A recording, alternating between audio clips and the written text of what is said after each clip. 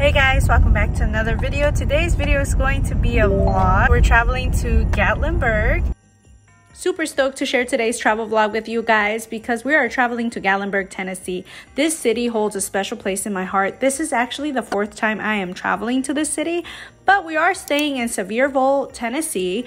We did Airbnb a cabin, which I'm gonna be able to show you guys, but unfortunately some parts of this video is going to have to be a voiceover because I am traveling with my family and their family. So essentially there's 12 of us going in this trip and we all have kids, so it is gonna be very interesting, but I hope you guys enjoyed today's video. To add to the fun, we're actually spending Christmas over there. We left December 22nd and we got a free night to spend at the cabin because of the winter storm hitting Tennessee and Georgia. Okay everyone, so we just got to the cabin, so you guys are gonna get a tour. All right everyone, so this is the home. This is the kitchen and living room / dining room area. I do want to let you know my intention was not to make this part a voiceover, but because I was overly excited and exhausted from taking everything out of the truck and unpacking, my voice was just not it, and I wasn't about to put you guys through that. So with that being said, you already know I don't gatekeep, so I'm gonna let you guys know how much we paid per night and my honest opinion and review on this cabin rental. This cabin was listed for 12 people, but of course 15 of us did end up going last minute, and each of us did pay $185 per night. Initially we were gonna only stay for 3 nights, but we ended up getting that free night, so it makes 4 nights for the price of 3. So this is the guest bathroom located on the first floor of the cabin. It literally reminds me of our bathroom back home because it's almost the same size. Obviously this doesn't have a shower, but ours does. But I figured this was so cute to film because it's so little. Another thing we found really funny was the decor. Like, we didn't know where they were going with it, and you'll see what I'm talking about. Like, we didn't know if it was rustic or cabin. And then next, I'm showing you guys, or I'm pointing to the stairs because that was worrisome for us because we do have 3 children that are coming. Well, essentially 2, one that crawls and one that's walking. So we were really scared of those stairs. We did end up coming up with a solution to that. And I did also point to the games, which is typical for a Airbnb rental. So the bedroom that you're seeing now is located on the first floor of the cabin. It is considered the master bedroom. I say this because I actually realized that they have a different shower than the ones located downstairs. Now, there was a couple issues with the rental. I'm going to be straightforward with that. Now, on the first floor, the jacuzzi did not work, unfortunately. So remember when I said we got an extra night because of a winter storm? Well, our fireplace wasn't working and it didn't ever work. And we actually got no electricity for a couple hours. So we had no heat and we had no use of the fireplace. So we did end up paying the price for that free night. But you know what? We still remain grateful. It was only a couple hours. We stuck it out throughout the night.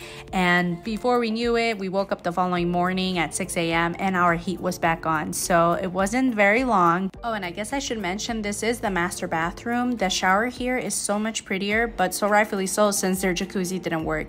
And by the way, we didn't stay upstairs. We actually stayed downstairs because we had a 6-month-old, a 2-year-old, and a 1-year-old traveling. So we wanted to keep the kids downstairs because of the stairs.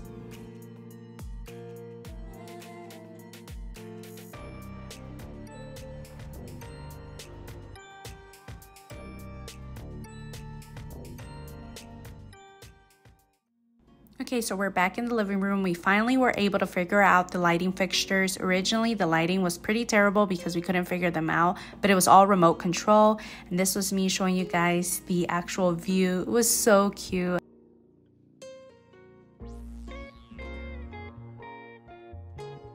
And here is the porch located on the first floor.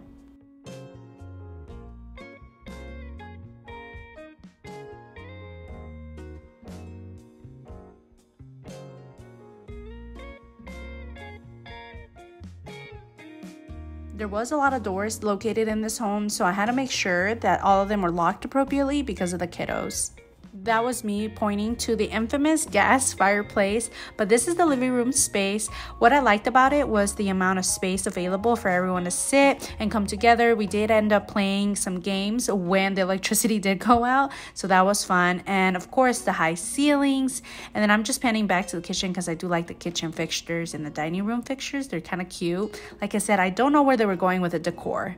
I'm gonna be brutally honest. I think part of us was kind of like, you know, it could have been decorated a little bit better. But, you know, on top of that too, if you look at the floors, I don't know if you noticed by now, but the floors are pretty scratched up. Reason being was this cabin was actually one of the cabins that was dog friendly. And the other family that was traveling with us did have pets. So it did make it hard for us to actually get a cabin that was dog friendly. And of course, that was available during Christmas. Regardless, I'm 1000% grateful that we still were able to make this trip. I did pan to this side of the home because of the teddy bears. I thought they were very cute and my son actually really enjoyed them and took some cute little pictures. Again, I'm giving my 100% review on this cabin. That is why I am stating the stuff that I am stating. But now we're moving along to downstairs. And this is why I was so scared, because you see how steep it was? And look at my little baby. He had so much fun with this arcade machine. It was so much fun. Like, me and him stayed playing. We actually taught him how to play Pac-Man. For a 2-year-old, I must say he did pretty good. So the room that you're seeing my son in is actually the game room, and the game room separates the 2 bedrooms downstairs. So this is one of the bedrooms. It's pretty much the same model as the one upstairs, except with different decor. Now the 2 bedrooms downstairs do have a door like this that is actually able to lead you outside to the porch where the hot tub is located. You already know your girl is a germphobe, so she did not go outside to enjoy this hot tub because I was just too scared about the germs. Another thing that I'm gonna give my honest opinion, and this was all of our fault, was we didn't really invest into looking into these sofa beds. Now this sofa bed does pull out and it becomes a twin bed, which I do not recommend. Like 0 out of 10 recommend. Please, please, please make sure to bring an inflatable bed just in case you're not happy with the mattresses that are provided with these sofa beds. And of course, this is the jacuzzi again, same thing that you saw upstairs. But I did end up using the jacuzzi because I actually sanitized everything. I mean, like, as soon as I finished this video, I sanitized everything. And I felt more comfortable using the jacuzzi because the water was actually not from a hose, because the hot tub water was filled with hose water.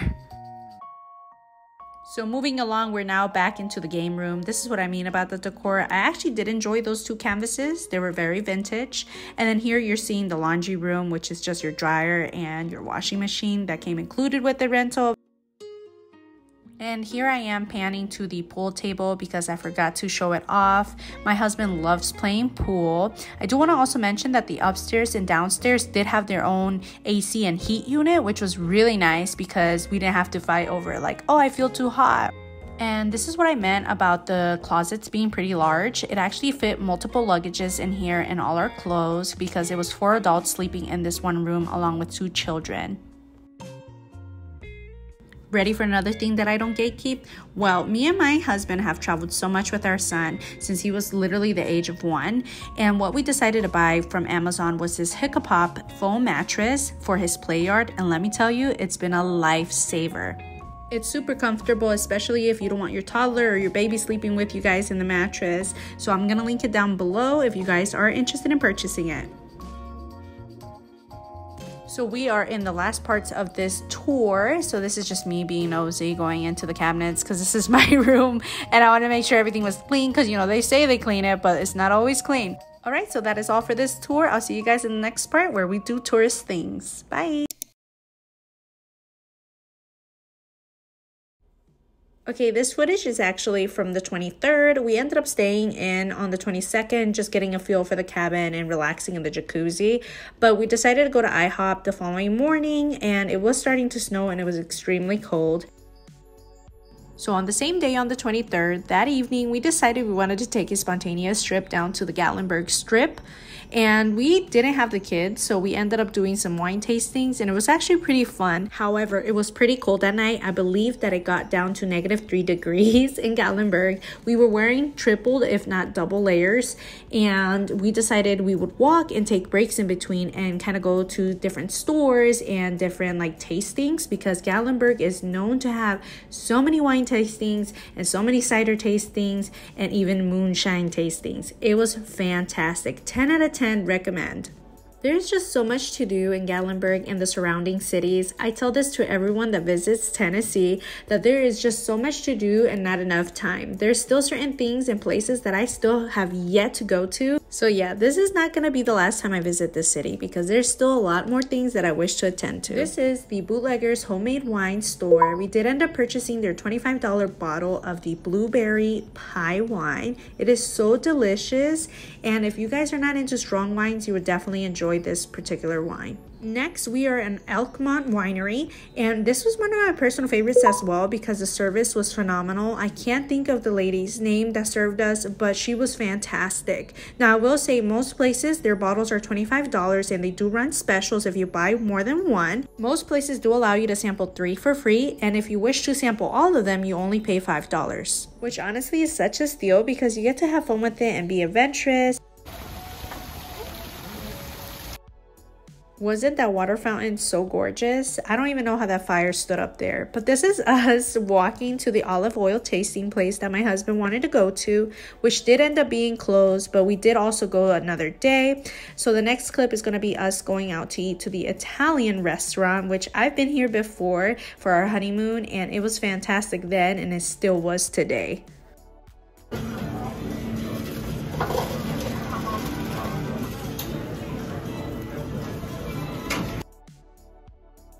So now that our stomachs are full, we are on the way back to the cabin. So I'm gonna let you guys enjoy the ride and look around and see the shops that Gatlinburg has to offer.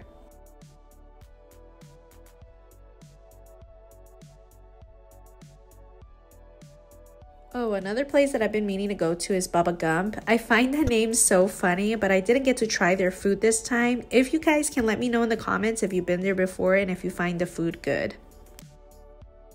Also, look how windy this road was going up to the cabins. Like, it was pretty scary because I felt like the truck was gonna tip over and fall off a cliff, but it didn't. But I just wanted to film this and show you guys how dark and how secluded the cabins were. So this is December 24th. We ended up going back to Gatlinburg. We did end up paying another $20 for parking. So just a heads up, what I do recommend is for you guys to stay within walking distance of places you wish to visit.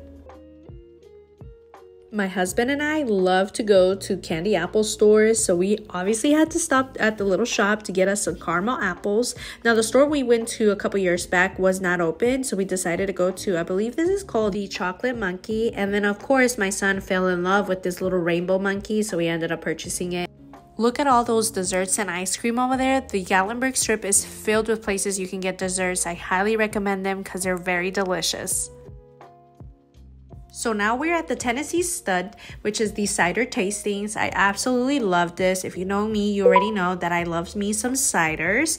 I am going to try to list on the screen my favorites. So now we're at the good old Smoky Moonshine Distillery. I actually really enjoyed this place, and me and my father got to do some tastings. It was $5 to taste 8 of the moonshines that they had available, which I'm gonna go ahead and let you know that the moonshines were not that bad for me. There was only a few that I did like. Again, I will list them on the screen. My father actually really enjoyed it because he's never had this type of alcohol in his life, which is so funny to me. But I was pleasantly surprised to see that they offered so many things outside of the moonshine. They had jams, they had candles, they had seasonings, you name it, and obviously merch, and even hot sauce. Like, what? Again, I could go on and on about Gatlinburg, but literally, guys, it's so amazing. It's definitely worth visiting. So book that trip, guys. I'm telling you, you will not regret it.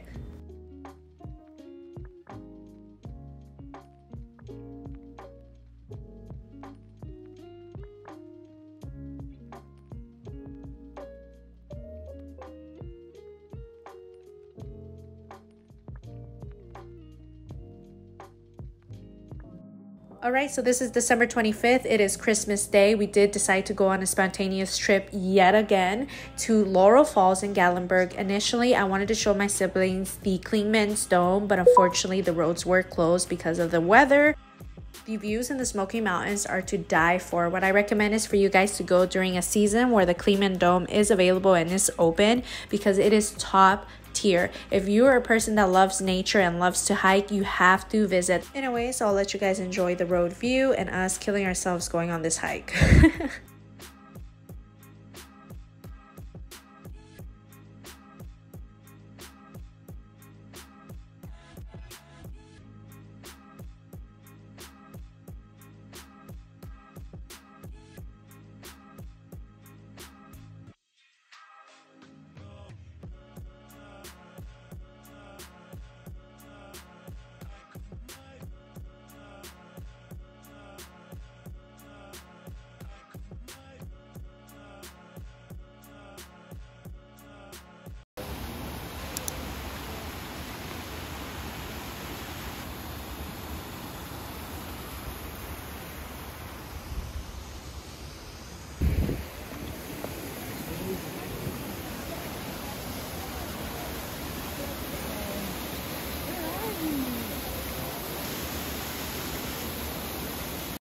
Laurel Falls was so beautiful and majestic because it was frozen over. It's just so beautiful.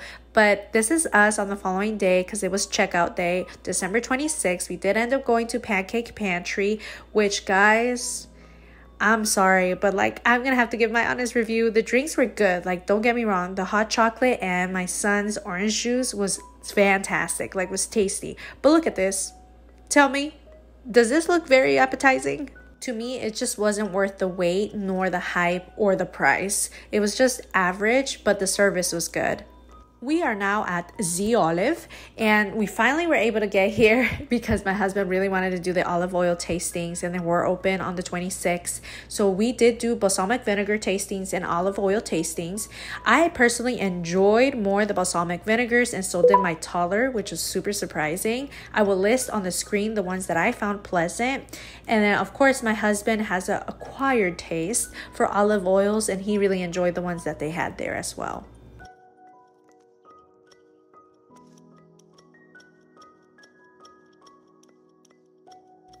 Let me know in the comments down below if you're also obsessed with olive oil and if you actually enjoy olive oil tastings, because my husband would love to see your comment.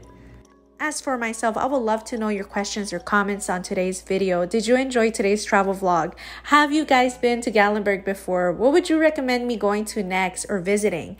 Have you tried their ciders, wines, or moonshine? Let me know down below in the comments. Give this video a thumbs up and subscribe. Also hit the notification bell so you'll be notified when I upload my next video. Until next time, bye!